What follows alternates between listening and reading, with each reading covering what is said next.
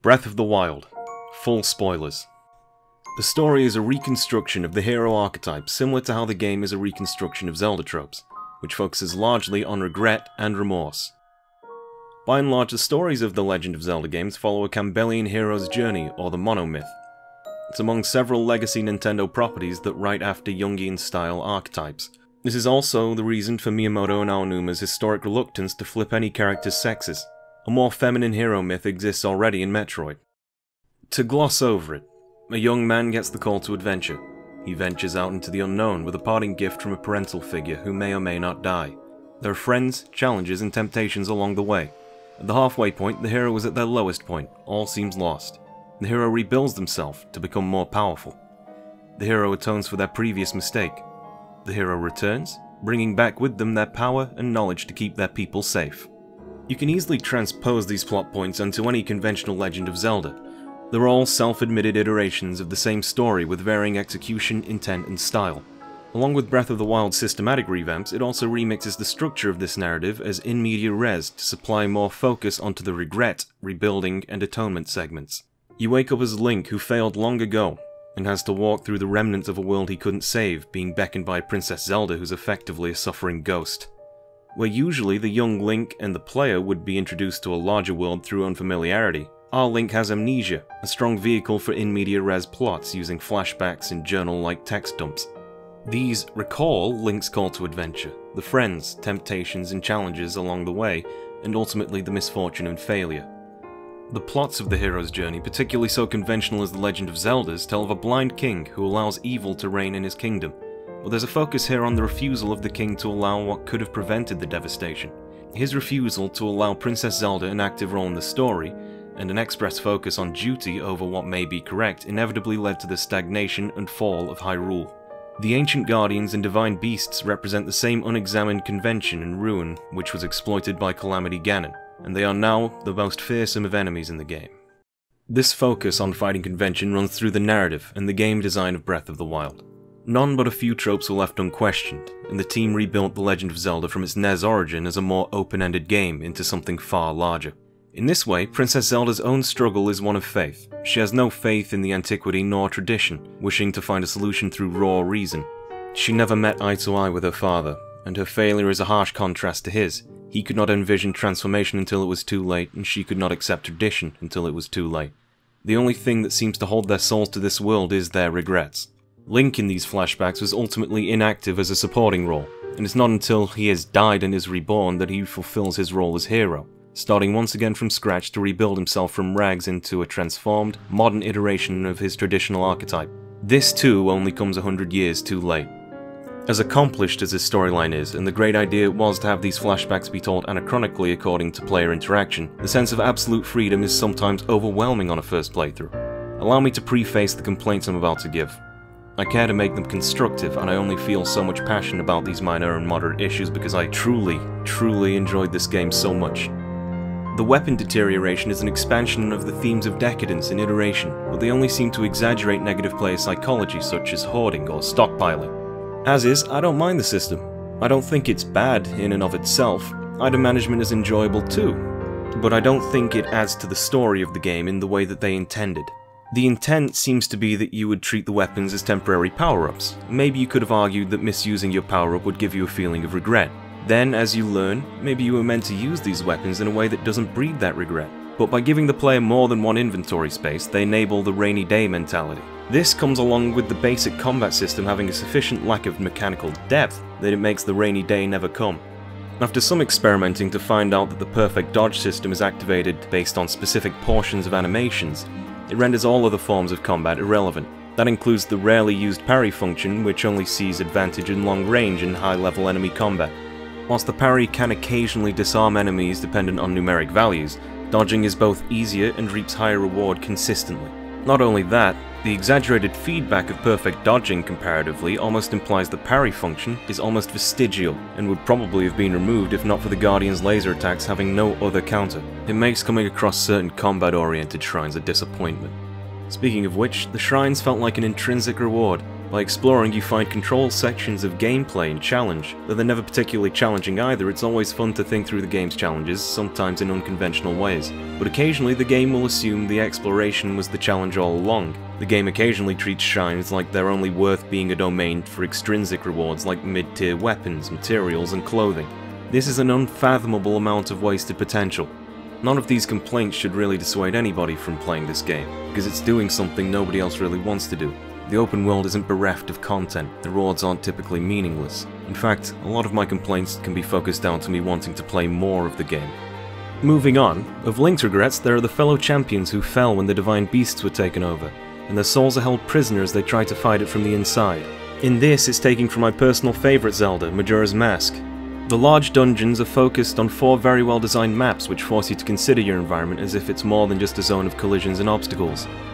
The boss fights demand more of the player than typical enemies, but the battle design is heavily limited by the general combat mechanics, so they're not much to talk about. Narratively, the dead champions trapped inside the beasts all hold their own subplots about things they regret that they couldn't fulfill in life. Daruna has a son that struggles to find confidence, having grown up without a father. Uraboso left behind a daughter figure who's trying to find time to be both a child and the heir to the Gerudo chiefdom. Revali's sheer will and charisma, despite a lack of actual character, leaves a town without any true protector. This would be a regret if Revali actually had a personality. However, these 3 storylines hold minor interest. They're more expressions of what make for true heroes, and what Link should become. They aren't as emotive as Zelda or the King's struggle. They don't seem to express what they wish they could have done more. They don't even add anything to Link's inferred character, other than him making amends for those already passed on, which is a plot point taken from Majora's Mask without much forethought. The one remaining Zora champion, Mipha, has an arc that hits every correct note, however.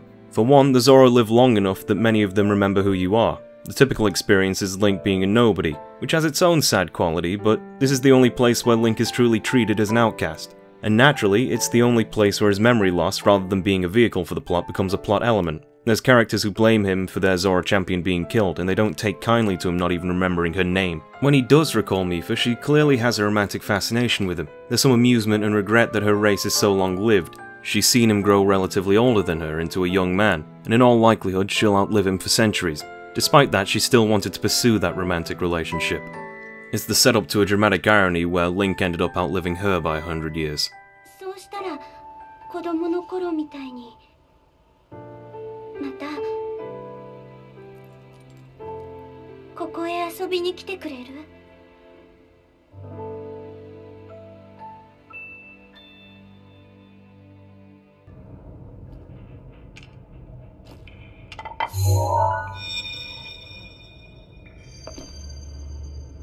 Arigatou. おかげで私の魂は解放されて、このルッタも取り戻せた。でも、昔のように遊ぶのはもう無理みたい。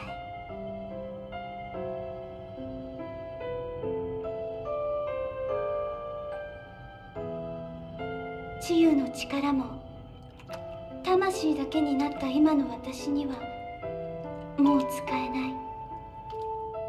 だからあなたに託すね。私の力、ミファーの祈り。昨日までずっと泣き続けてた魂だけになって、ここにとらわれて、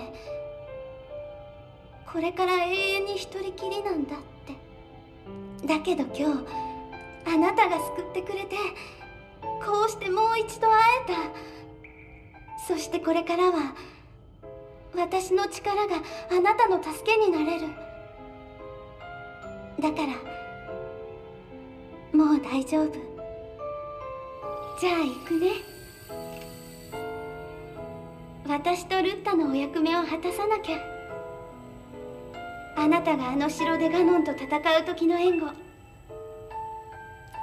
今度は失敗しないから。リンク、あの人を、姫様を助けてあげて。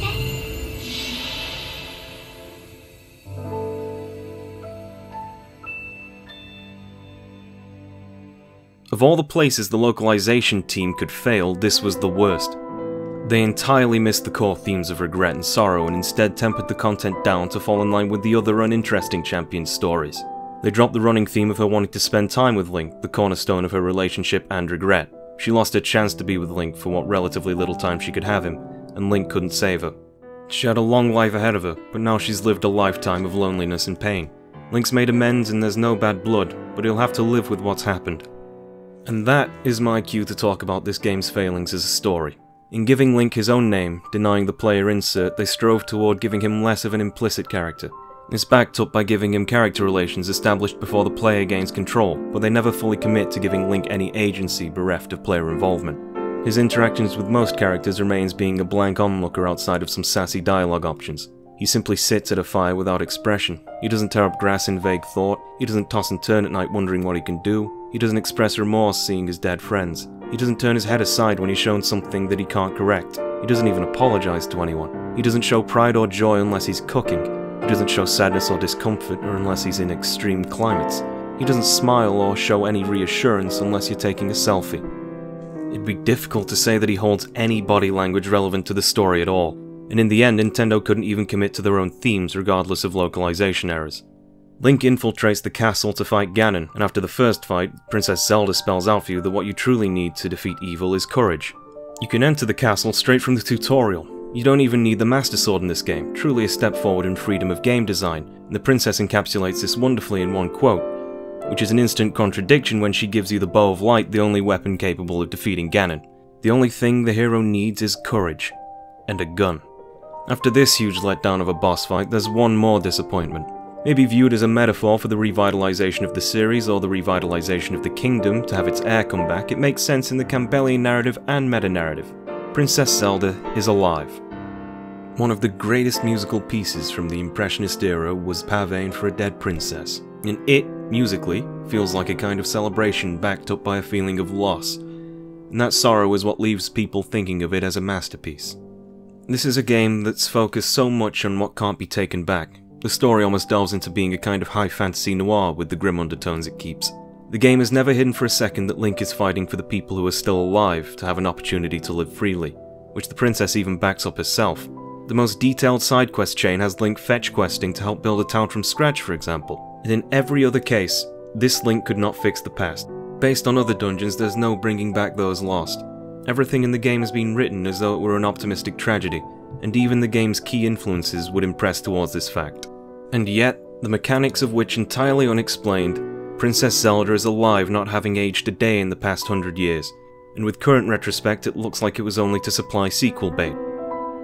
Breath of the Wild is perhaps the best story and gameplay the series has seen since Majora's Mask or Wind Waker. I've no right to complain so strongly about these details, but every time I come back to playing the game I find myself ignoring everything that's so right about it, and focusing more and more on the minor faults. In a game of such high quality with a storytelling that reaches such high standards, it feels exaggerated when there's these dips, especially in such key areas. In the end, I felt the game could have done more in many areas that it dropped for the sake of smoother gameplay or in interest of more bluntly rewarding player accomplishment, or for financial incentives. Although, maybe this feeling of regret is conveniently fitting.